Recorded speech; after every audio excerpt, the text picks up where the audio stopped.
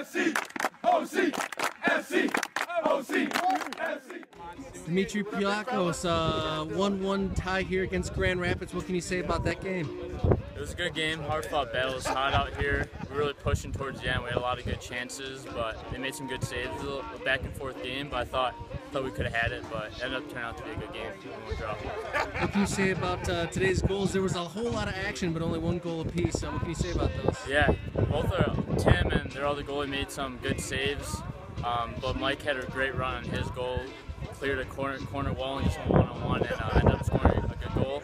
And their goal, you know, it was a tough game. We only gave up one, but it was ended up being all right.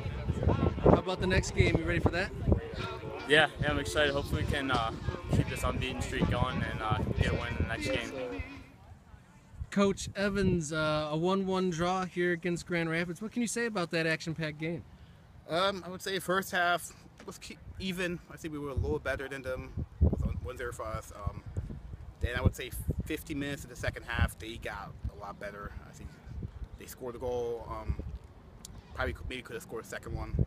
Then we made a couple subs, and then I think we were, at the last 20 minutes probably we were better again. And could have probably scored 2 or 3 goals at the end. So I think overall we should have won the game, but yeah, it was one of those games where you miss a lot of shots. So yeah. What can we look forward to in the games ahead against Muskegon and then that Milk Cup? I think for us, Milk Cup is going to be the most important game. So we're trying to still figure out who are going to be our best lineup. So that's how we're probably going to treat those games, the Muskegon games, at least the one that we have before the Milk Cup game. Just give guys a chance, see who steps up and who really is our starting 11 for that game, because I think the Milk Cup game is a big game for us, and that's what our focus is going to be on. So yeah, I think guys are going to get the chance, and then we'll have to figure out who is our best starting 11, and we can kind of see where the best chemistry is and who fits together as a team. Thanks, Coach. All right, thank you.